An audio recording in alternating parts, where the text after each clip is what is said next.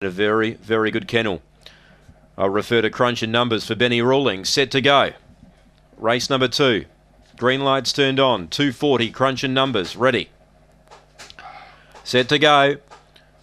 Away. Crunch and numbers away fairly. Better than Rachel Zane, but they're all going to be headed off by the outside brigade here. And Crunch and numbers shuffled back to the rear. And Bar Ra dashed away. 3 lengths Charlotte's Toby. Rachel Zane through to third. 3 lengths away to Fabriental. Then came Aston Dior. Crunch and numbers, Atlantic Ice, and Last Velocity Dash. It's Bar Ra in front. And Bar Ra wins by 3. Charlotte's Toby second. Rachel Zane third. Fourth Fabriental.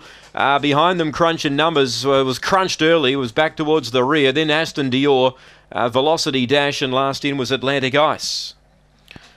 Bar Ra for Michael Widoltz has crossed the inside brigade. And there you go, when you think it's a 2-dog race, something will upstage him. Bar Ra's that something today. Number 8. 5 second, Charlotte's Toby. And 2, Rachel Zane, shuffled back early, has got home to run third.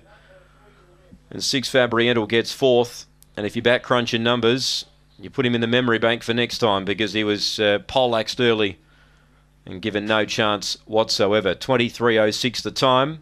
8.5, 2 and 6. 8.5, 2 and 6 here. Bar Ra. Michael Widoltz. 3 lengths by 2. 3 by 2.